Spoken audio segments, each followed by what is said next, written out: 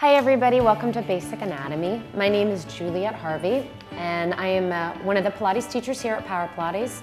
And as well, I'm a massage therapist. I've been doing that for about 10 years.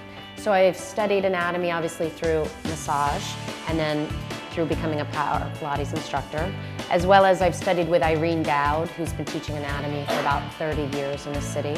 So anatomy obviously can be very overwhelming. It's a huge study, and this is a very basic class. We just want to get kind of comfortable with some terminology, some of the words that's hard to read on a page and actually pronounce them. Just kind of getting comfortable with A, terminology, and B, with things that are pertinent to you as a Pilates instructor, like bony landmarks, being able to look at a client, know where their clavicle bones are, where their pelvis is, where bony landmarks of the pelvis are. Mostly going through the abdominal muscles, making sure we're very clear on that, and this idea of the powerhouse and where that's located.